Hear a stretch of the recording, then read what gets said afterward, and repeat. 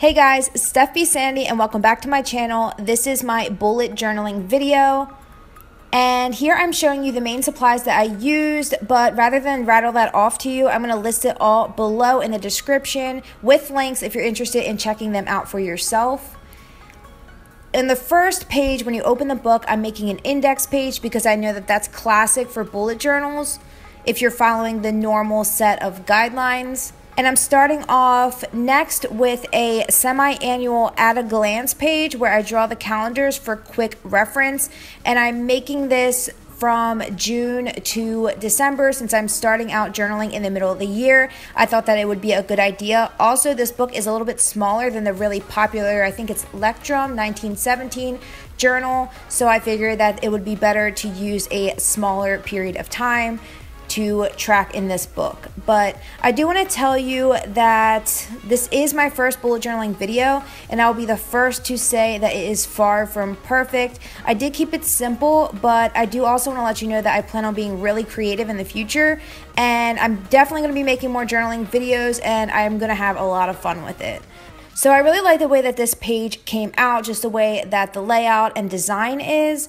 And in the future, this may be one of the only planning pages that I actually keep because I am more on the lines of like tracking and thoughts. I prefer to journal for those reasons as opposed to daily planning, but I will still incorporate some planning, just not as much as I did probably in this video. I wanted to base this video on minimalistic and classic style and keep it simple for my first attempt.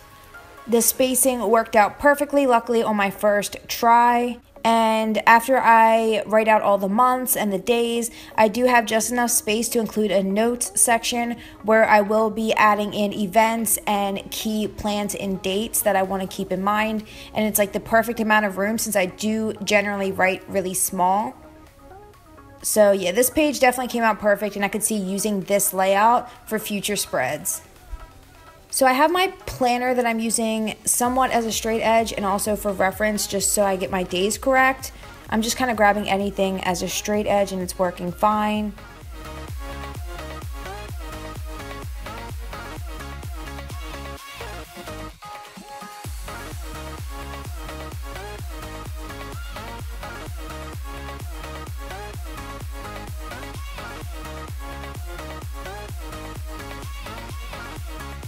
Moving on, I'm going to make a June intro page where I include a larger calendar so that I can use that as reference, and I'll have plenty more room to add notes and events that are more specific to the month. I don't usually plan too far ahead, so I think it's perfect to have the monthly spread like this. I can see going back to this page really frequently, and I definitely plan to make use out of it. I also added a little bit of a design at the top just to highlight June, and I like the way that that came out. I'm just making little boxes for each of the dates and making sure that that's centered on the page.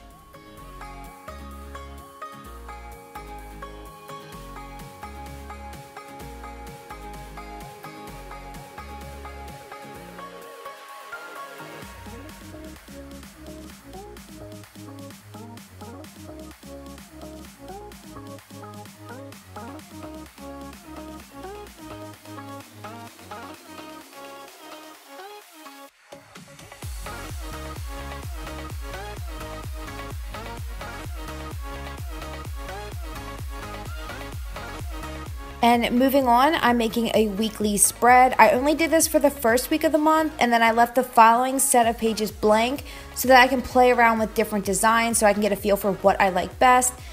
This is one spread where I want to add a lot of my own creativity. I wasn't crazy about how this page came out, but I'll be sure to update you once I put one together that I'm actually really happy with. So stay tuned. That'll probably be in my next bullet journaling video. I just made circles for the dates, and I'm doing block letters or block numbers to show the dates, but it came out way too big, and then I colored it in with my highlighter pens, and it just came out too bright for my liking. Overall, it's not horrible, it's just not my style, and when I look at it, it doesn't really inspire me to use it, but I definitely have some ideas in my head that I plan to use in these next set of pages, and I will definitely keep you updated on that.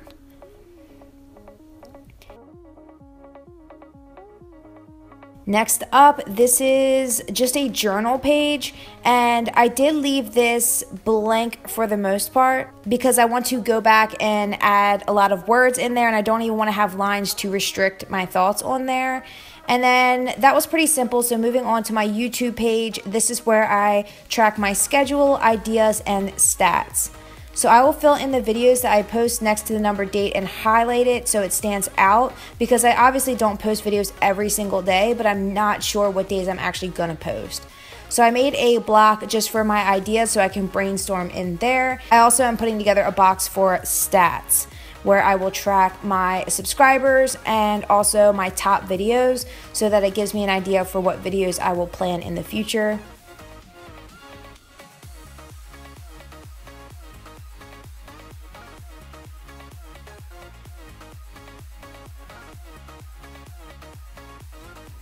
So I'm not really happy that I circled all of those. I wouldn't do that again in the future. But other than that, I'm really happy with how that page came out. And now I'm just making a blog ideas page, which is similar to the journaling page. It's going to highlight mostly the writing, so I didn't add much on there. And the wish list page is going to be a little bit more exciting. It's cool because once I cross the items off the list, I know I'm becoming more and more successful because I am more of a saver than a spender. So I plan to go back and also add an expenses and budgeting page, but keep that more private. But if I get these items and get them all, then yeah, I definitely know that I am successful because I'm usually not one to spend that much. I also really like how the titles came out, and I plan to keep using that exact outline for that, and I'll plan on making all my title pages kind of match. So this is my product tracker next, and that's mostly to help me plan my videos where I do first impressions and product reviews, which is one of my favorite types of videos to do. I'm making 3 columns, the first one for items, another one for the product details, and a third one for my opinions of the product. This will also help me during the videos that I'm filming and just to keep track and keep everything really organized. I filled in a couple of examples, but I definitely have more to go back in and add later. I just wanted to give you guys a good example just to start with how it's going to look with my personal handwriting, and I think this came out really nice.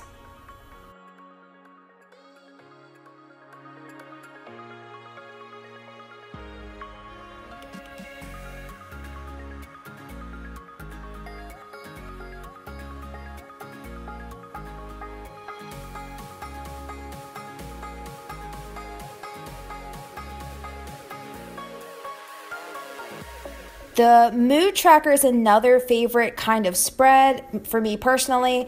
I've seen some really creative ideas for this just floating around Instagram, but I already keep a mood journal where I track a word each day to describe my mood and a percentage that I would rate my mood. So I wanted to stick with that method, but there are a lot of cool variations of this spread.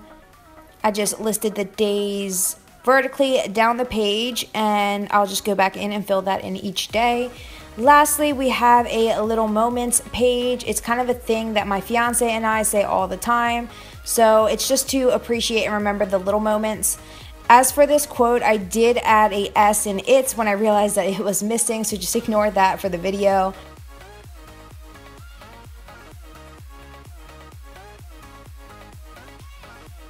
I wrote a couple of examples just to show underneath the little moments page, and I plan to go back and decorate the left hand side a little bit more. I just wanted to incorporate some brush lettering since that is more of my thing. Now I'm just flipping through to find where I could add in little details and pops of color where I see fit.